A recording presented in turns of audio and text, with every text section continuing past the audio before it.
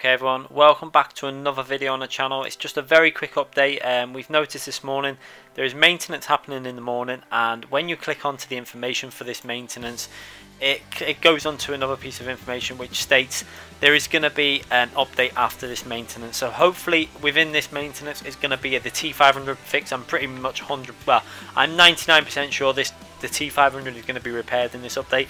The sound bugs, I'm not 100% sure. I would guess that they would have tried to fix them, but this could just be the T500 bugs. I think that is a priority at the moment, the T500, to get that working. So there's a possibility it could be that, but it's more than likely that it's going to be the sound bug and the T500 bug that is going to be fixed now, and all the T500 players are going to be able to get back on the game and start racing and enjoying the game like they should have been able to do from the start. Obviously I've been extremely frustrated recently, not been able to get any new footage, not being able to upload any races. Started to get a bit annoyed, but obviously the Easter weekend was a delay for them.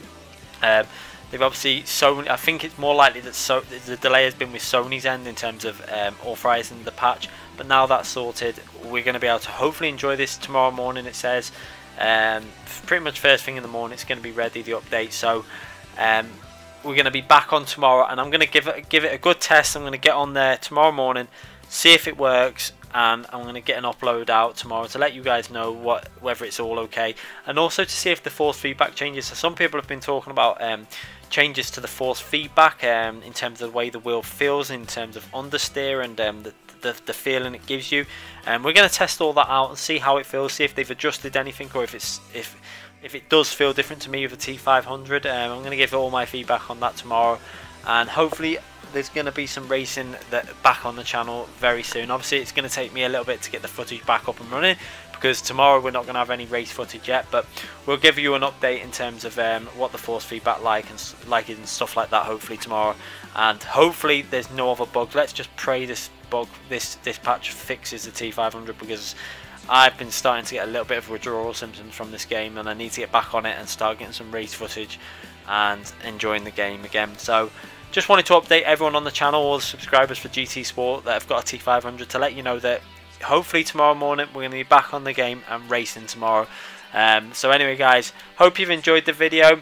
We're going to be back with hopefully a lot more GT Sport soon, and let's hope this is the last time we ever have an update that affects the steering wheel like this. I don't want to see anyone suffering and not being able to play the game in the future. Let's just hope they've learnt their lesson and they thoroughly test every patch from now on, and test every single steering wheel that is compatible with the wheel from now on till the game basically comes off the servers, whenever that is.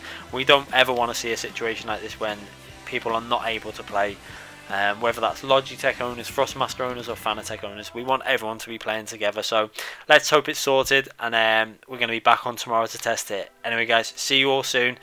Make sure you give this channel a sub if you haven't already subbed. Make sure you click the like button if you've enjoyed the video, obviously, and you're happy about this T500 being fixed, and I'll see you on the track very soon. Thanks again everyone.